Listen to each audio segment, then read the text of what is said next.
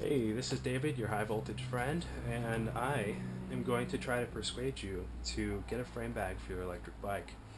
I have been an advocate of these things tirelessly for like 2 years after trying to build my own battery boxes and battery containing devices and playing with these dorky little rear racks here, um, which really put the battery weight in the worst possible place on your bike.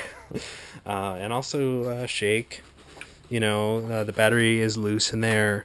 Um, they clunk. They do all sorts of things you really don't want in a setup that's supposed to be like a bike. And yeah, so I've pretty much abandoned that. This is just on here because this is my girlfriend's bike, and normally we would have a thing here, but this would be for actually carrying stuff, and I will get to that once we get into spring. But I have been running a frame bag for well over 2 years, and I've just loved it. I mean, this literally does everything I want.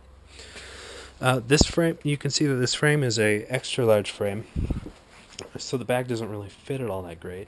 One thing I did in the past is I stuck my controller right here to sort of shore up the gap, and that looked okay. It's just that I wanted this bike to be stealthy, and no wires hanging out of it really to be seen. So, my controller is in the bag, and here are my lipos, and the nasty noodle mess of wiring. Really, these things just go on practically every bike.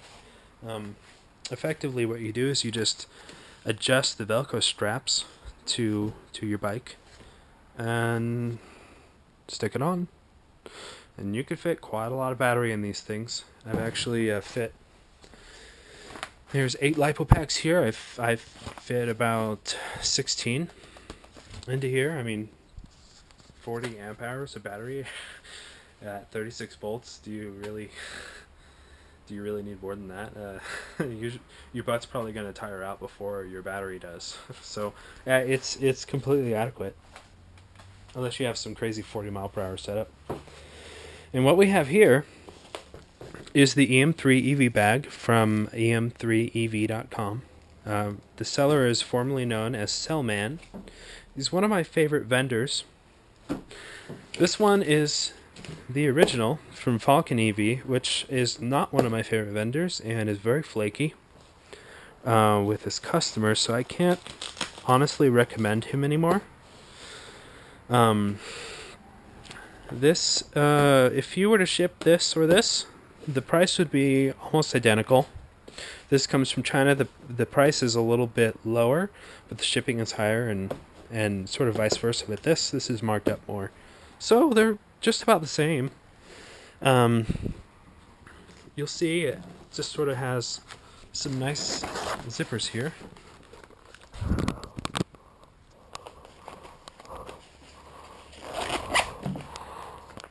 And the reason this is great over a regular bag is because A, it's made out of a tough material.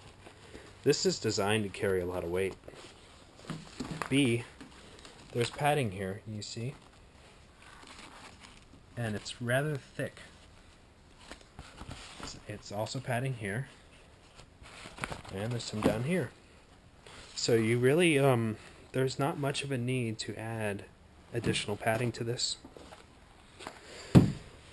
It's also got a wire entrance here, so you can stick your, if you want to stick your controller in here, run your throttle wires, whatever. You can send it through this little gap here and then back out here, or do whatever you want. It's up to you. And this is designed to fit the contour of most bikes. And if it doesn't really necessarily fit the contour, it can be sort of smushed down. It's designed for, I believe, a 19-inch, and it will also fit in about a 17-inch frame. This is I think it's a 21.5, yeah, so that's, it's a little bit excessively sized. This is the em3ev bag. I like this bag more, and I'll show you why.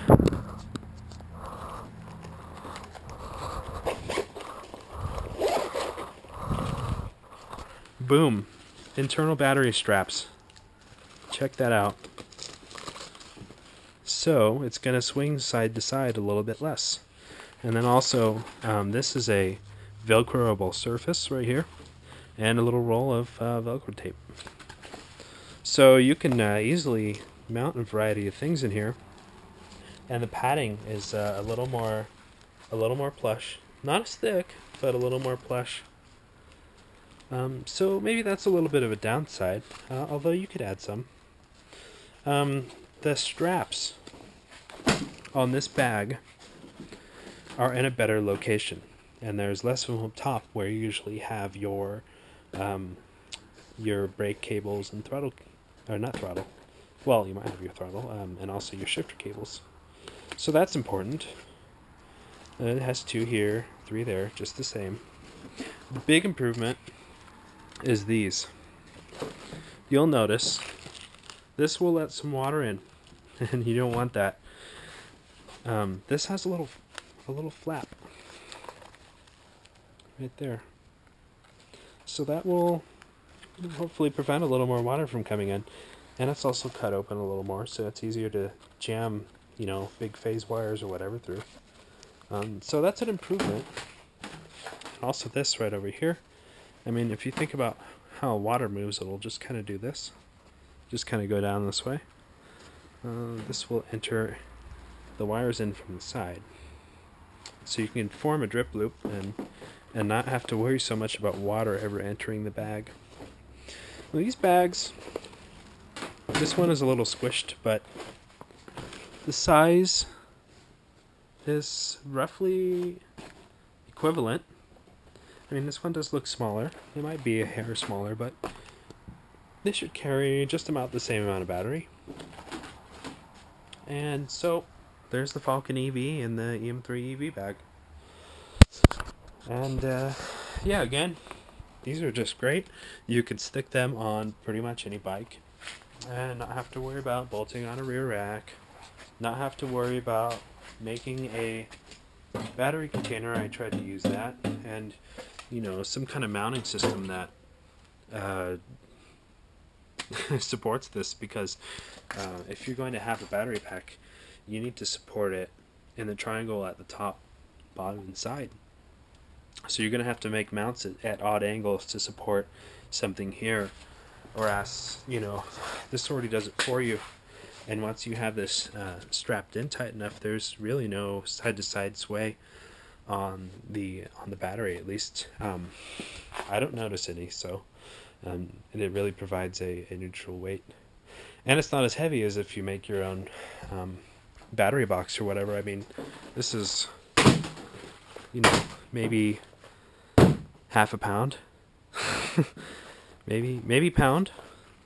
Whatever you put together that's going to fit in here is going to weigh a lot more. So that's my tip for the day. Hope you consider going with a frame bag. If you go with a custom thing and you could do it in a good manner, by all means, go for it. I don't have the fabrication skills myself, though I spent about 6 months trying to put something together and failed. So this is my approach. And yeah, talk to Paul over at em3ev. He's a great guy. He's got good prices on things. And if you go with the SAL shipping, it will come probably in a couple weeks. It'll take a while, but it'll save you some money. And this might come out cheaper than that. So there's your tip from your high voltage friend. Later.